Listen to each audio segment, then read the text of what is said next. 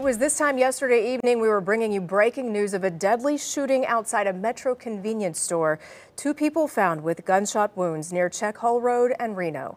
And 24 hours later, police are revealing new details surrounding the case. Investigators are now calling the incident a murder-suicide. News 4's Natalie Clydesdale has the update. Well, police say Elizabeth Anderson planned to meet up with her ex-boyfriend Gavin Navit in this parking lot behind me here to return some of his belongings. However, the meeting took a violent turn. These situations are really difficult. A tragedy unfolding in broad daylight Thursday outside the 7-Eleven store near Czech Hall Road and West Reno Avenue. Police swarmed the area around 2:30 in the afternoon. When they got here, they located one male and one female victim, both shot.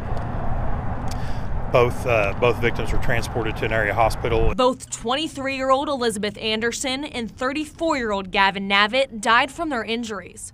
According to Oklahoma City Police, the two were once a couple, and Thursday's meeting was planned for Anderson to return some of Navit's things.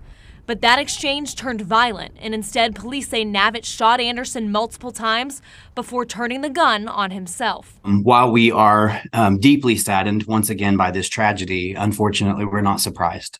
Brandon Paisley, one of the vice presidents for Oklahoma City's YWCA, says Oklahoma is ranked second in the nation for women being murdered by men in single-victim, single-offender homicides.